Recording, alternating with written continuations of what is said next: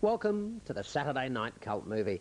You know, if you told me 5 years ago that I'd be introducing a movie called Killer Condom, I would have said, yeah, that sounds about right.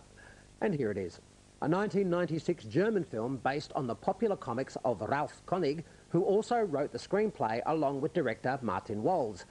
Set in New York, it follows Detective Luigi Macaroni, a gay Sicilian cynical cop who's seen it all. Until, that is, men start literally getting dismembered in the local sleaze pit called the Hotel Quickie, where you rent rooms by the hour. It turns out that the criminals in this case are, you guessed it, killer condoms. That's right, these prophylactic perpetrators are frangers with fangs. So you're getting the idea that this isn't a Disney movie. If it was, the condoms would always be breaking into song. Obviously the whole thing is played straight, but very much with tongue-in-cheek.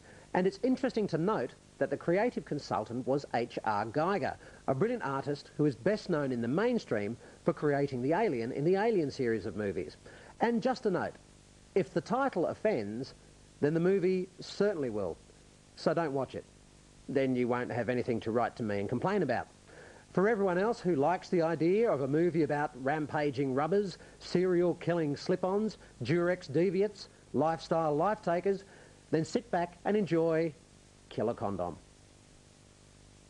SBS advises that the following program has been classified MA. It contains sex scenes, some violence and adult themes.